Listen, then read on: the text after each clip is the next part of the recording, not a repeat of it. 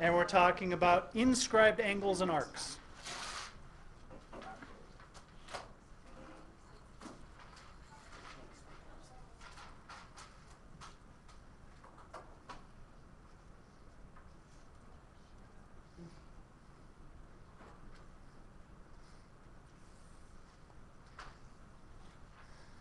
So first, let's define what an inscribed angle is, and then we'll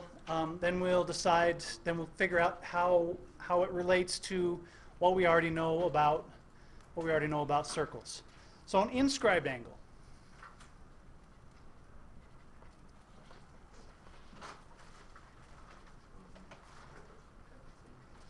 An inscribed angle has its vertex on the circle.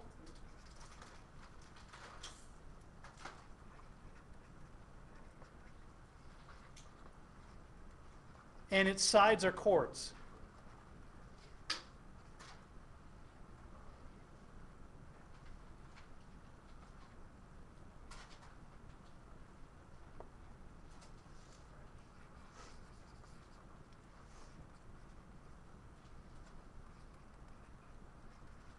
And the sides are chords.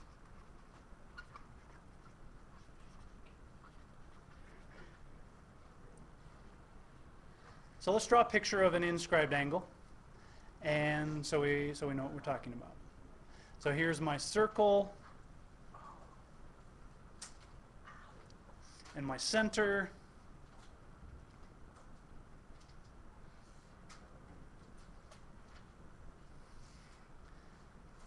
And there's an inscribed angle. And we'll call this circle P, and we'll call this A, B, and C. And we say that angle ACB is inscribed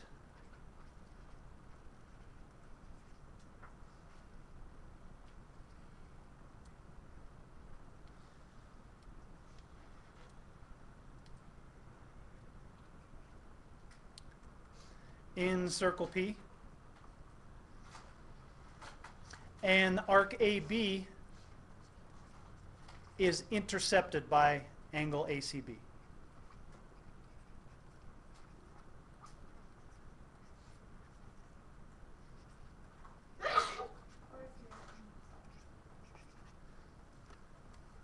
So that's what an inscribed angle looks like. It just has to have its vertex on the circle, and the sides are chords of the circle. And what we want to figure out today is how this relates to this arc. We know that if we know the measure of the central angle, if we know how many degrees the central angle is, the arc and the central angle are the same number of degrees. But now we have this inscribed angle. We want to figure out how that works with the arc. So we're going to go through together. And if you want to follow along, if you have a book, on page 581, we're going to work on this little chart.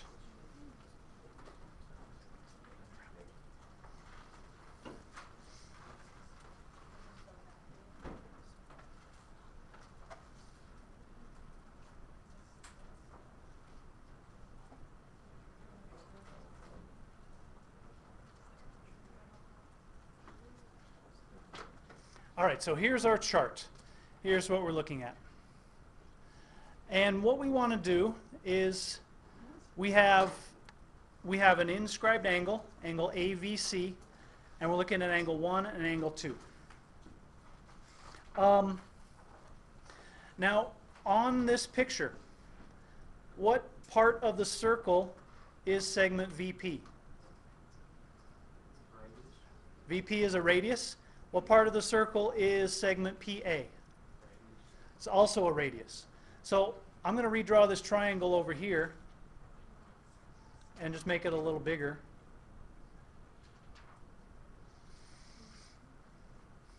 So we know that this side is a radius and this side is a radius, so they are the same.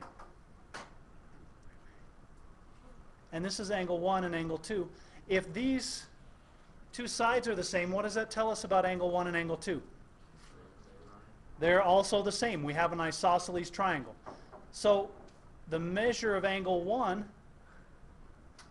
equals the measure of angle 2.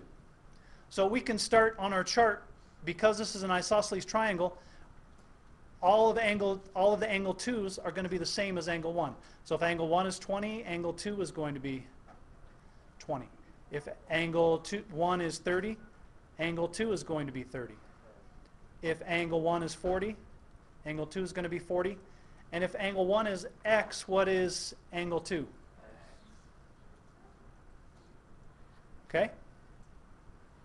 Now let's look at this drawing again. I'm going to extend this out, just making this drawing a little bigger. And this is angle 3. And let's call this angle 4. Angle 1 plus angle 2, measure of angle 1 plus the measure of angle 2 plus the measure of angle 4 have to equal what? 180. So we know that measure of angle 1 plus the measure of angle 2 plus the measure of angle 4 equals 180. What about the measure of angle 4 and the measure of angle 3? What do those two have to add up to? 180 also. So the measure of angle 3 plus the measure of angle 4 equals 180. So since both of these things are adding to measure of angle 4 to get 180, what does that tell you about measure of angle 1 plus the measure of angle 2 and the measure of angle 3? They also have to be the same. So this tells us that the measure of angle 1 plus the measure of angle 2 equals a measure of angle 3. That shouldn't be a 1 here. Measure of angle 3. So we can figure out our measure of angle 3's here in our chart. So if measure of angle 1 is 20, measure of angle 2 is 20, what's measure of angle 3? 40. If each one is 30, what's measure of angle 3? 60. Each one is 40. I get 80. If each one is x, add them together, I get 2x. Wait, Are we good? Yeah, I think we're good. All right. Now, we know the measure of angle 3 for each of these. So we know that angle. How is the measure of this angle related to the measure of this arc? How do we find the measure of an arc of the circle? Do you remember? 3 divided by 360. We're not looking for arc length. We're just looking for the angle, the degree measure. So if this angle is 50 degrees, what's this arc? 50. They're the same. If this arc is 100 degrees, this arc is, or if this angle is 100 degrees, this arc is 100 degrees.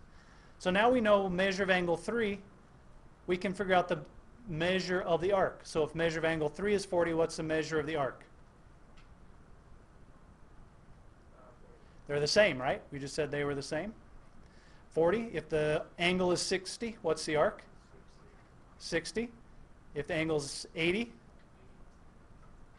the arc is 80. If the angle is 2x, the arc is also 2x. So we worked with one case of an inscribed angle. For this inscribed angle, one side of the angle happens to be the diameter. But what do we see? If the inscribed angle, the measure of the inscribed angle is 20 degrees, the measure of the arc is 40. The measure of the inscribed angle is 30, the measure of the arc is 60. The measure of the angle is 40 degrees, the measure of the arc is 80 degrees. If the measure of the angle is x, the measure of the arc is 2x. So how are the inscribed angle and the arc related? Multiply by 2. The arc is 2 times as big as the angle. So this leads us to our important theorem about inscribed angles. So let's go back to our page. This gives us our inscribed angle theorem.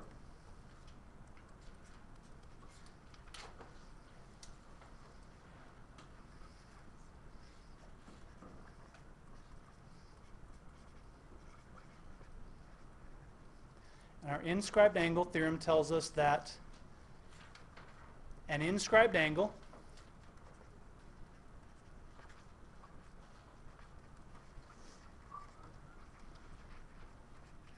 is half the intercepted arc.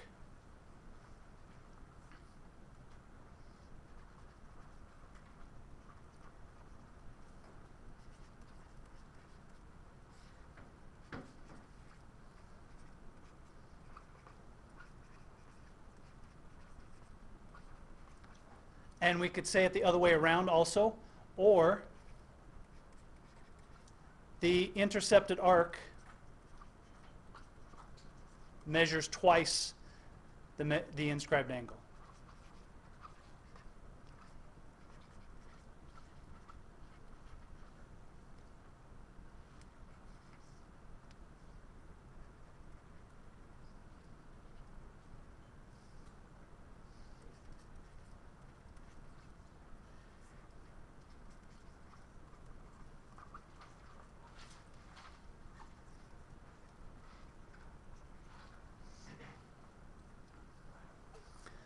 So the angle is half the arc, or the arc is twice the angle.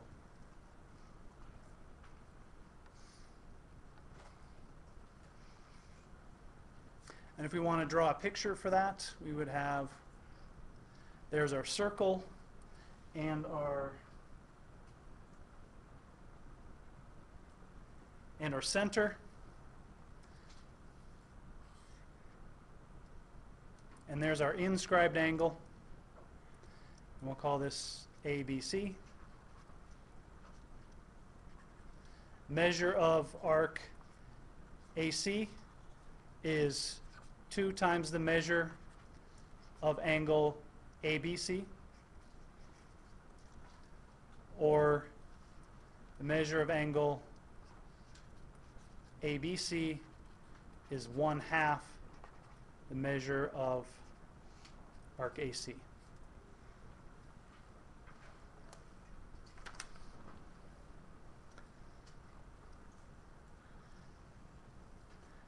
Questions on our theorem? So now we know a new part of a circle. We've talked about chords, we've talked about radii, we've talked about diameters, we've talked about a central angle where the vertex is at the center. We've talked about arcs, major arcs, minor arcs. We figured out how to measure, find the degree measure of arcs, and we found out how to figure out the arc length of major and minor arcs. Well, now we know about inscribed angles and how they relate to their intercepted arcs. The inscribed angle theorem gives us a couple of important pieces of information. So our important results from the inscribed angle theorem.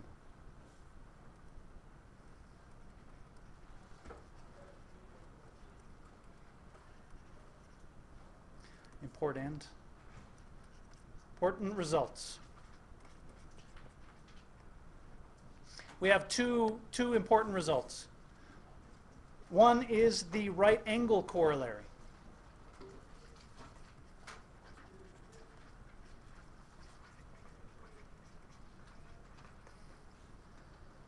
The right angle corollary, and remember, a corollary is just a theorem that comes very easily from another theorem. So the right angle corollary tells us that if an inscribed angle intercepts a semicircle, then it's a right angle.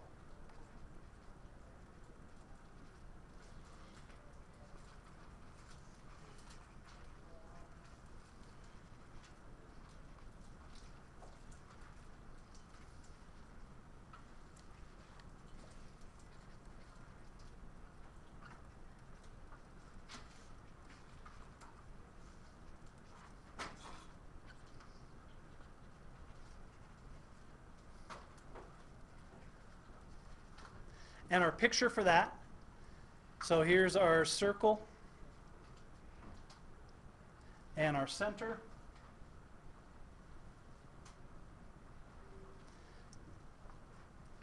And we have a diameter here. A diameter cuts our circle into 2 semicircles.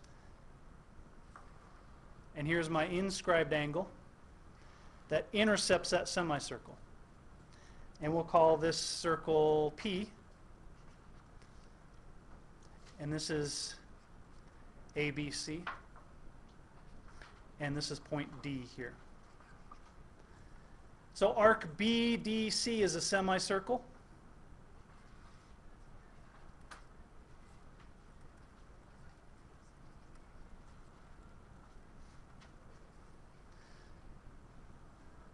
So the measure of angle BAD, or BAC, sorry, BAC is 90 degrees.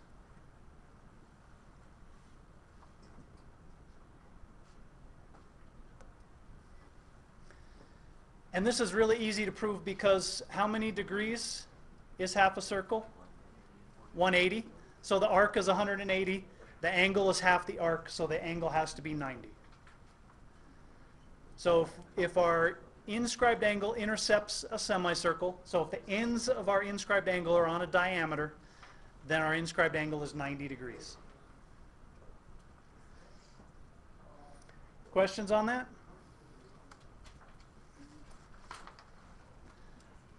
All right, our other important result is the arc-intercept corollary.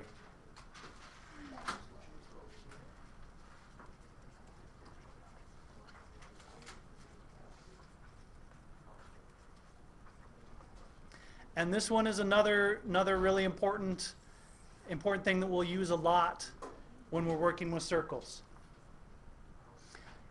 Our arc-intercept corollary tells us that if two inscribed angles intercept the same arc, then the angles are congruent.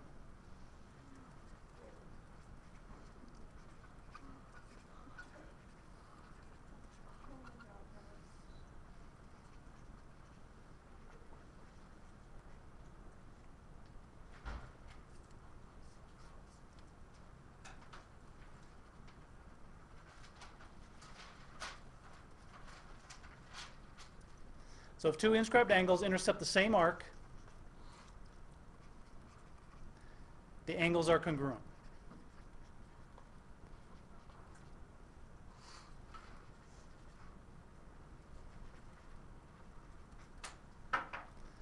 So our picture for this is, here is our circle, and we have two inscribed angles.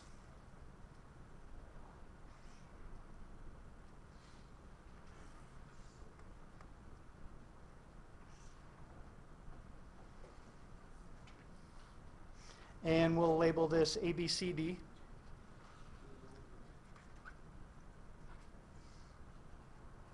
And notice these are not crossing at the center of the circle. This place where they're crossing is not the center of the circle, so that's easy to confuse. This isn't the center of the circle. What the arc-intercept corollary tells us is that angle BAC, this angle here, is congruent to angle BDC. They intercept the same arc.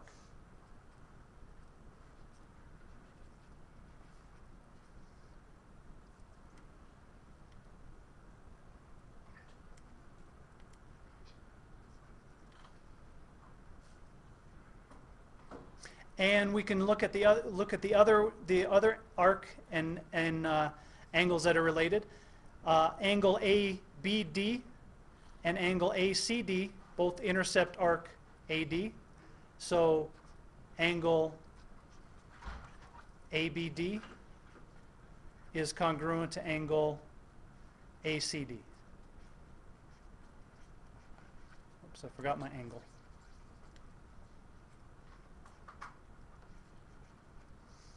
And I'll just highlight the arcs that are congruent. So this is this arc here, and that is for these angles, and the green one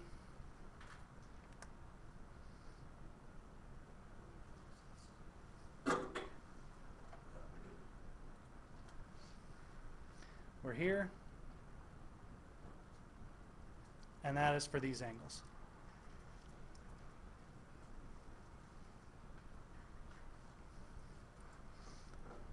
So because the angles intercept the same arcs, they're congruent.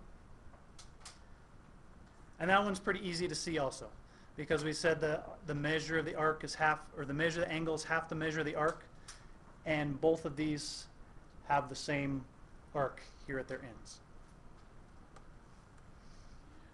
Questions on our corollaries? All right, let's do a couple of examples and then we'll be done.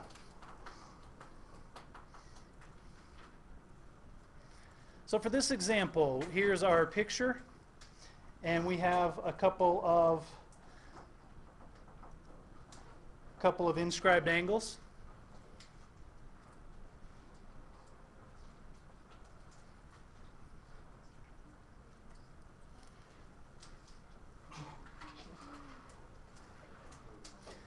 And this angle we'll say is 24 degrees.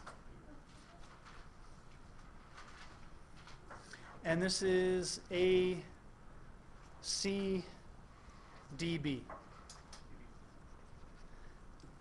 And we want to find the measure of arc DC and the measure of angle B. So our angle CAB is 24 degrees. So what does that make arc CD? Now we have an inscribed angle, not a central angle. So we're talking about this angle here, and this arc. So how are they related? One more time. The angle right that you're pointing at is half the arc. Angle is half the arc, right? So the arc would be 48. So the arc would be 48. The arc is twice the angle, or the angle is half the arc. So the measure of arc DC equals 2 times 24 degrees, or 48 degrees.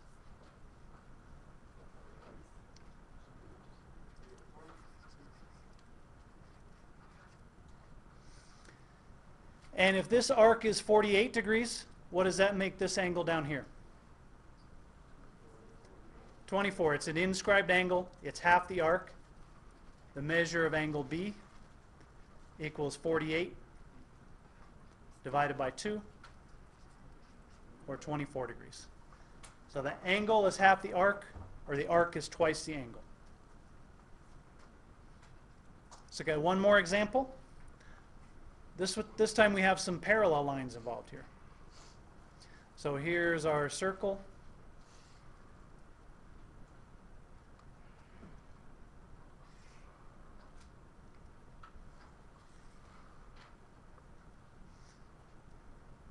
And this is ABDC. This angle is 36 degrees. And segment AB is parallel to segment CD.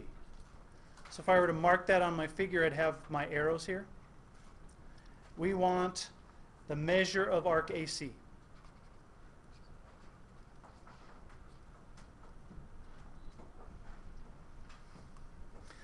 So we have these two parallel chords.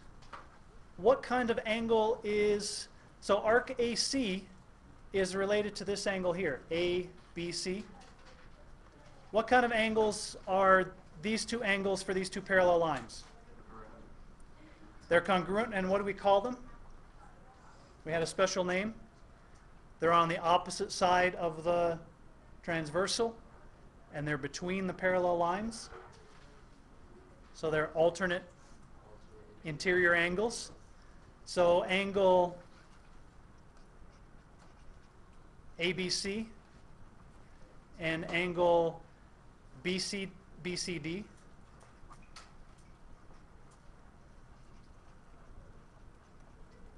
are alternate interior angles. So angle ABC is congruent to angle BCD. So this is also 36 degrees. So the measure of arc AC. If this angle is 36, what's the measure of the arc? 72, twice the angle.